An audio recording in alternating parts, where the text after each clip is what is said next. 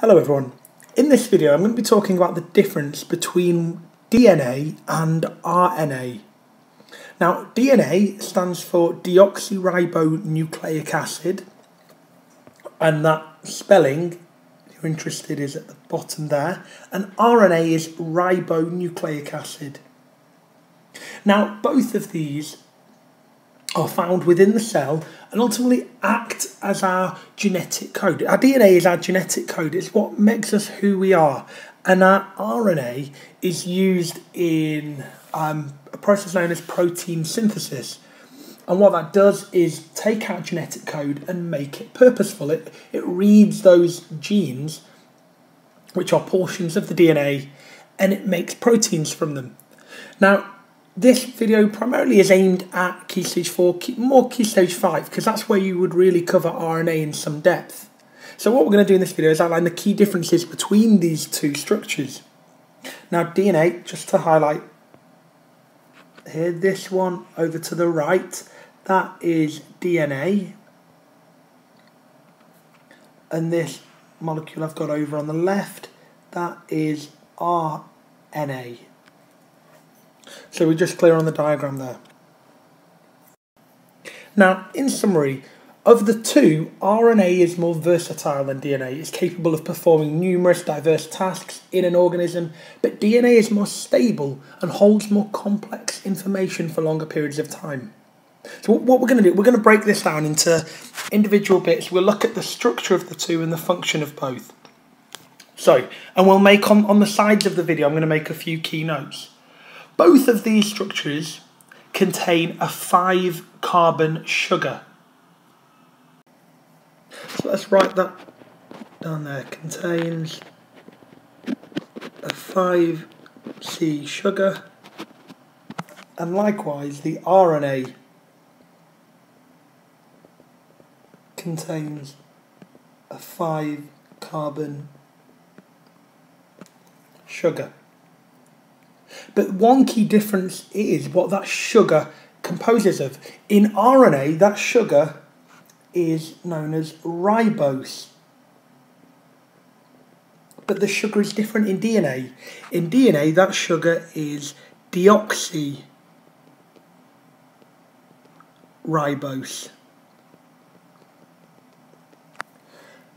And I'll just structurally show you why they're different. So if we were to focus on the DNA, if we just take DNA, and I'll just draw down the side here.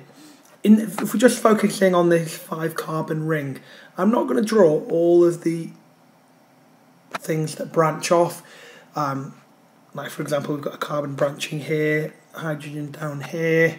If we just draw this, we'll put an H and an OH in place, an H here, and on this side we've got an H, and this is where a base would join. I'll explain more about that in a moment.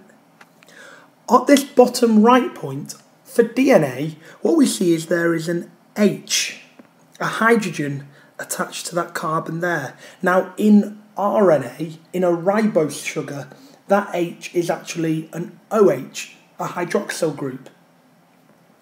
So just for completeness sake, I won't draw the whole thing in.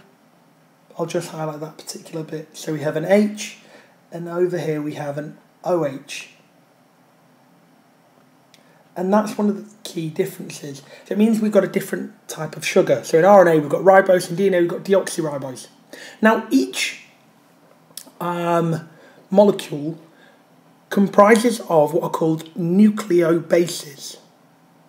Now each of these contain many of the similar ones, and these nucleobases have particular names, and the names of which you can see in the central image.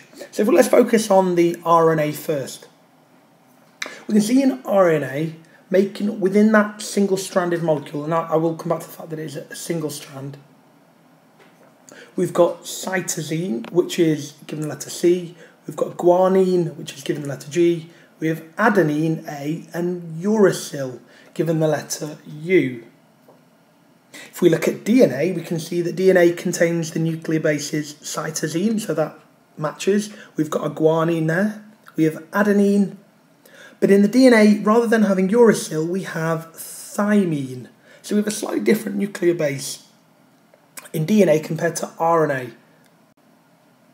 But one key thing to say is that whenever we look at a nucleotide, which in quick terms is basically a sugar, a phosphate, and one of the bases, so that grouped molecule there, each nucleotide for DNA and RNA contains one of 4 bases. So there are 4 bases for DNA, 4 bases for RNA.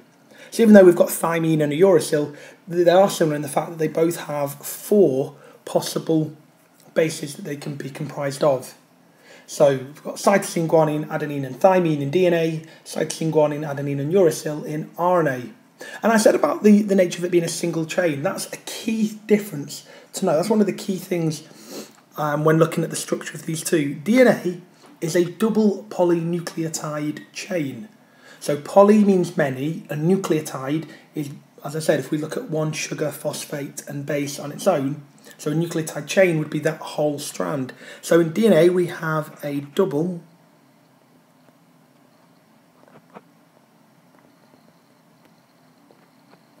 nucleotide chain, and in RNA we have a single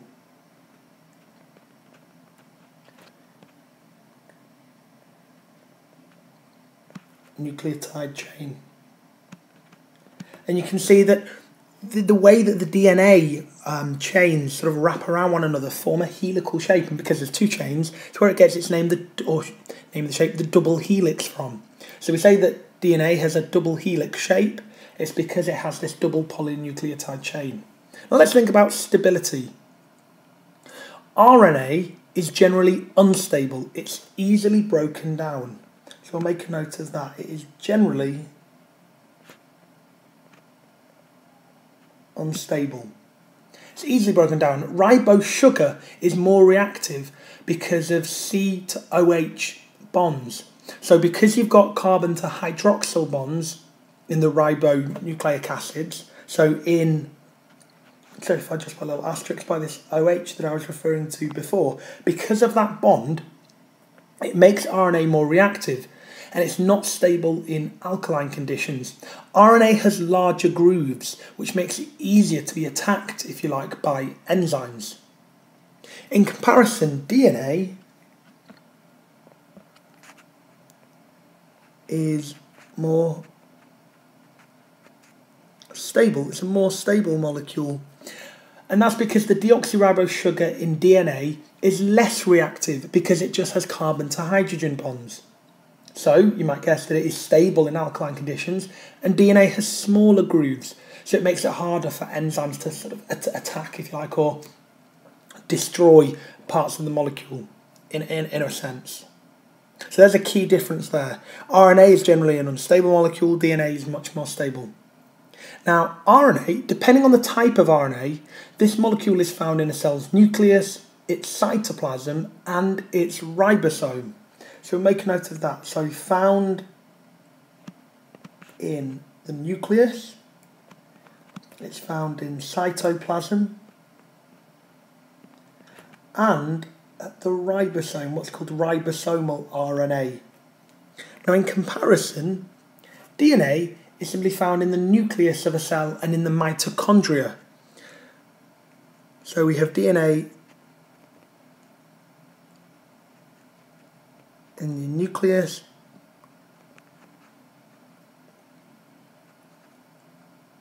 and I'm just going to shrink the screen a little bit just to help see some of these terms a little bit easier.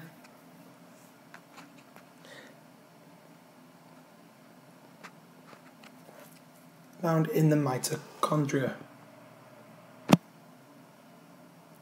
Now, we've talked a little bit about the structure. Let's think more about how it actually functions. RNA is synthesized from DNA when needed, whereas DNA is actually self-replicating. So let's make a note of that one. RNA is synthesized from DNA when needed, but in comparison, DNA is simply self-replicating. replicating. And if we were to go a little bit more into detail, if we just come back to the structure for a moment, both molecules, or in both molecules rather, the nuclear bases are attached to their sugar phosphate backbone. That's one thing to identify. We've said that there are different nuclear bases, but they're both attached to the sugar phosphate backbone. And in RNA, the helix geometry of RNA is of what's called the A form. So this is a little bit of extra detail. And usually talk about this when you're doing IB, not so much at A level. So the helix geometry of the RNA is in the A form, and the RNA strands are continually made, broken down, and reused. And the RNA is actually more resistant to damage by UV rays.